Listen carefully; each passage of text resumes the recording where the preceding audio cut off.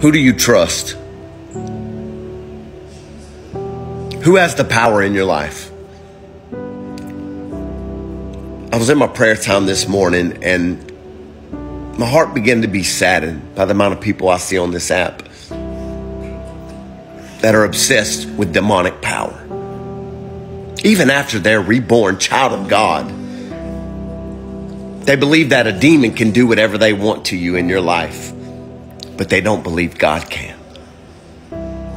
You don't have to walk around in fear because of this teaching, this demonic deliverance teaching, thinking that everything that you do, if you fail at, a demon can come and get a hold of you and come in and overpower the Spirit of God that lives in you.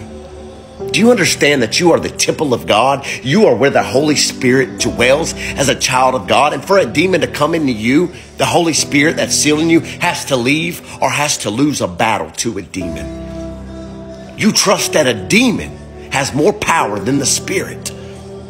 You are a renewed creation. Do you forget the work of the cross? Do you forget what Jesus Christ has done?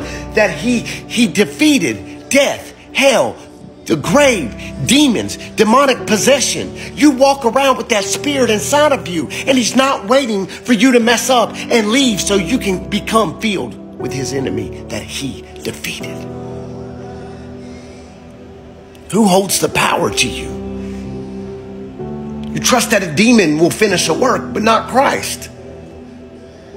The vine, the true vine. Can't no weed overpower the true vine.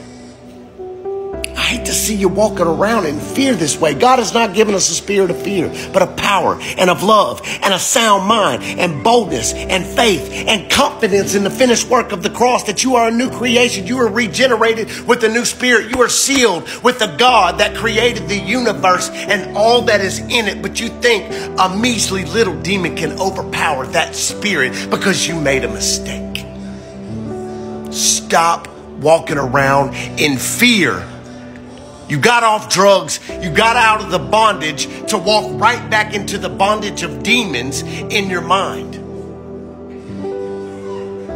Get out of the bondage. Walk in faith. Walk in love. Walk in freedom in Christ Jesus. Let go of the bondage. God has the power. I love you.